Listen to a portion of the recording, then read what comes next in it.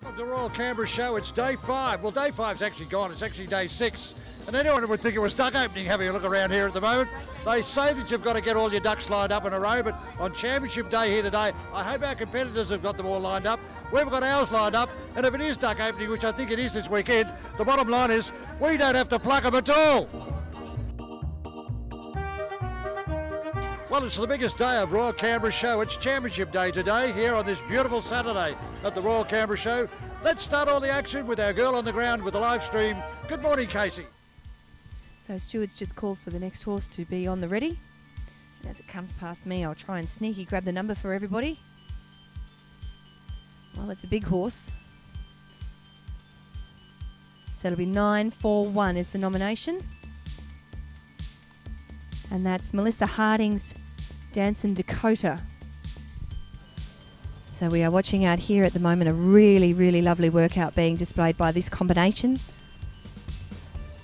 Of course, Rolex is no stranger to winning championships. So the beauty about our horses being down in this particular ring is we get the opportunity to give you a little bit of a ground view of what I'm seeing down here and an example of what our judge is seeing.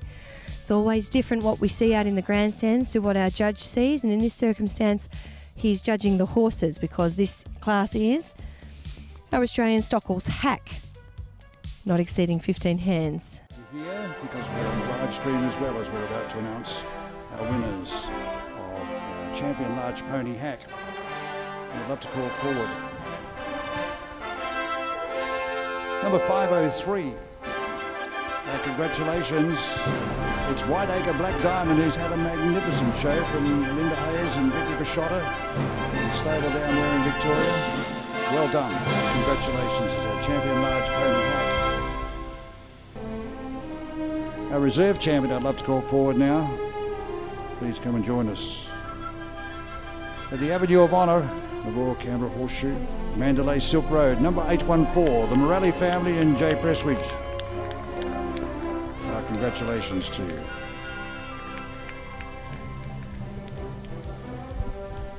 Julie Chris nomination, Marinda Mr. Matinee, and our 6th ribbon went to 822.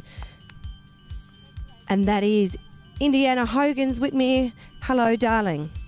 So there you go, everybody, that's our ponies. As I'll move over to our championship now for our little junior riders. See if we can flick our live stream up there and watch some of our youngsters at their best. Every equestrian girl's dream is to go shopping, but if you're not an equestrian, you'd still like to go shopping anyway, because take it this way, every girl loves retail therapy, and this is my style of retail therapy. Here, did you know that if you don't happen to be an equestrian, our horses do wear things like false tails? Yes, those beautiful tails that you see down in the ring. We're celebrating Canberra Show for this year, 2020. We've just got to remember that not all that long ago, we weren't too sure where the Canberra Show was going to take place because of the fires that were around here and the smoke. And of course, we honour a certain gentleman who is known to many of you in Patrick Solway. I think it's an absolute pleasure to have this opportunity to have been a class in memory of Patrick. Known him personally through the show world, and I'm very honoured, and being able to also be the sponsor for this class, it's an absolute pleasure, and I feel very honoured in his memory. And if you didn't join us the other day, I'll take this opportunity to talk to our judge. Take us through your hunter type and what you're looking for. So my hunter type, I'm looking for a horse or pony that's got a bit of bone, a bit of substance. A horse or pony that could take a child or young adult out hunting in England. So I want stamina, I want to see a good canter, a nice comfortable canter. Over there in the background, she's broken down out there. We put her on live stream. She wasn't going to talk, but she was absolutely in tears. Look, this horse is going places, I think. Yeah, he just keeps blowing us away. Like, we've had him since he was 6 months old, and we've always thought he was beautiful, but you sometimes think you're biased. It's been a very, very long journey, but he's now just becoming such a pleasure, and he's so beautiful to ride.